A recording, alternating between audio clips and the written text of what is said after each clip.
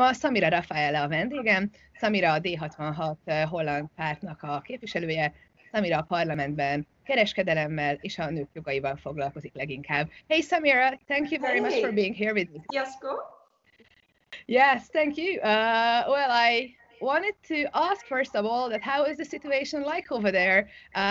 Are you getting more and more ill people still, or you are entering the recovery curve? Yes, thank you very much for having me. And you know, in the Netherlands, it is still a very crucial situation. We recently heard that we are going down in the numbers of people that are now in the intensive care. That is, of course, good news, but still we are dealing also here with the situation that that we need to work with measures that we call an intelligent lockdown. So, for example, yesterday we heard in the press conference of our Prime Minister that restaurants and bars still need to be closed for the upcoming 3 weeks. The schools will be open in May, half of May, but the big events will be cancelled till September. So, and still people are being advised to stay at home as much as possible, to work at home as much as possible. So we are still not in a situation where we can say, yes, we are going to cancel more and more measures. No, it's still very crucial. And what's the economic situation like? Unfortunately, here in Hungary, unemployment started to climb up. And I was wondering if you had made any measures in the Netherlands to help people who lost their jobs or who are about to lose their jobs. What kind of policies did you do?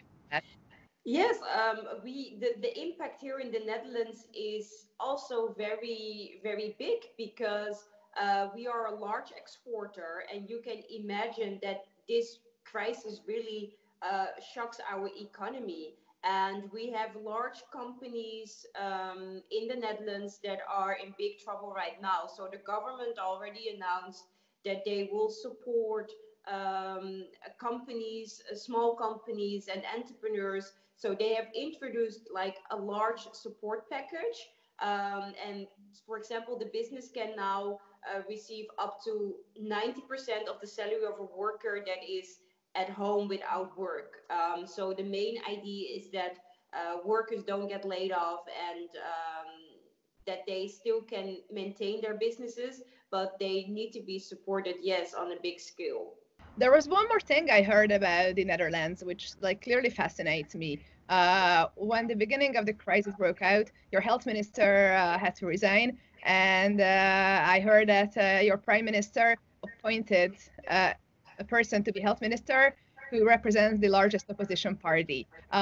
Is that true, or what was the background for this? I find it clearly fascinating because here in Hungary, unfortunately, the government clearly refuses to work with the opposition, and I think in this situation we should like rather show unity, and for me this is like a really beautiful example. Can you tell me more about this?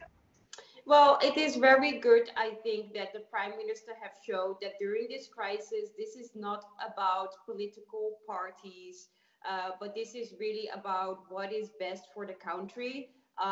So he indeed appointed a new minister from the Social Democrats in the Netherlands. And I think that was a very good example of saying that, you know, during the crisis we are one, we need to be united, and we just need the best man or the best woman for the job to make sure that we get through the crisis. And I think it's a very great example of how the coalition can work with the opposition. Yes. Well, that's like really, really beautiful, and thanks for sharing that with us. Well, I really hope that we can continue working together to find European solutions also for the crisis, because European cooperation is more important now than ever before.